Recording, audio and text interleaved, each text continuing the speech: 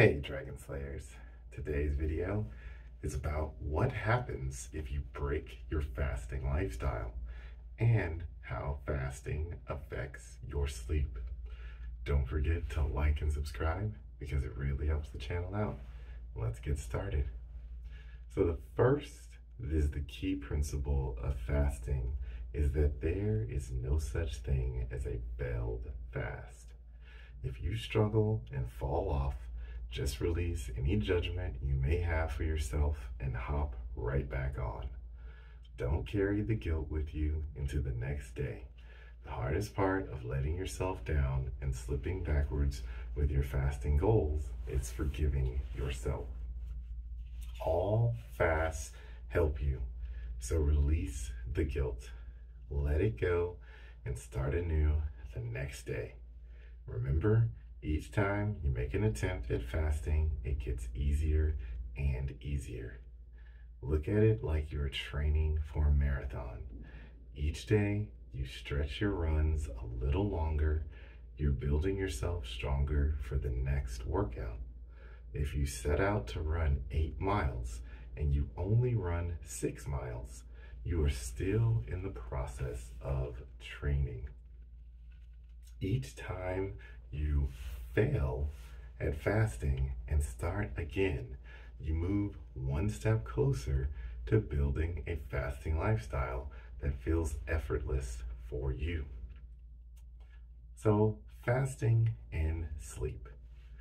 2 questions that Dr. Mindy hears a lot from fasters are why they can't sleep as much as they're used to and why they have pain when they sleep.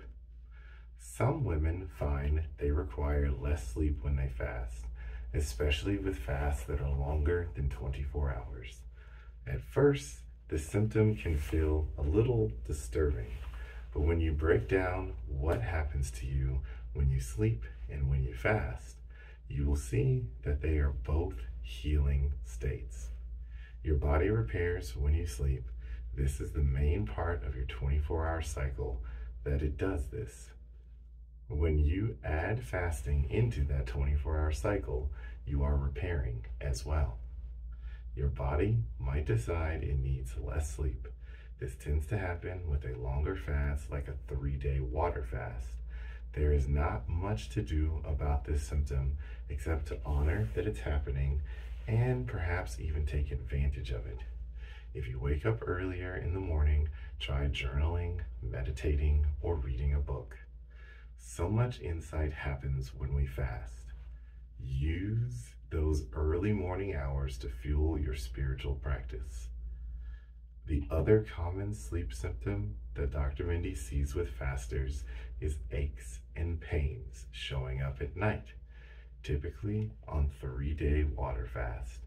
Women often complain of pelvic and lower back pain because of the stem cell production that happens during longer fasts. Your body may be repairing scar tissue that was damaged from carrying and delivering babies. Women don't often think of the residual physical effects of pregnancy, but your bodies do. And those stem cells go to areas that need the most repair. There are a few tricks to help ease the pain. One is to increase your magnesium before you go to bed to relax your muscles. It also will help you sleep more soundly.